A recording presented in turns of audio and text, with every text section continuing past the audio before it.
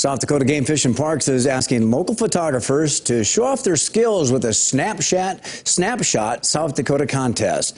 KELOLAND's Travis Fossing shows you how it's growing. The sheer beauty of South Dakota is undeniable. The Game Fish and Parks Department is preserving that beauty through Snapshot South Dakota.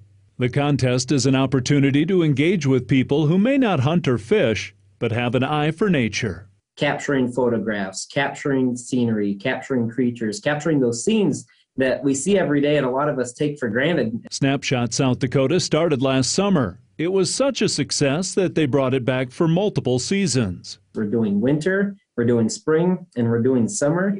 That's going to culminate into a top 12 that we're going to announce at the South Dakota State Fair. Voting is already underway for the winter season's People's Choice Award.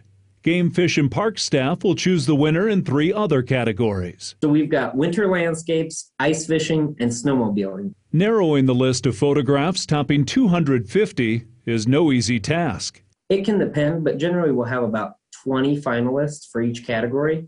And then what we'll do is bring that to our larger team and be like, okay, let's crop this down to 5. And then ultimately we have to pick our winner from there. Voting for the People's Choice Award ends April 5th. If a photo doesn't win a category, it could still end up on a calendar, among other places. We made a pretty awesome calendar last year. We'll do the same this year. We'll use them in our Conservation Digest, and they have the chance to get on the fishing handbook, the hunting handbook. Providing a picture-perfect view of South Dakota. Travis Fossing, KELOLAND News. And we have provided a link to the contest page on KELOLAND.com. All right.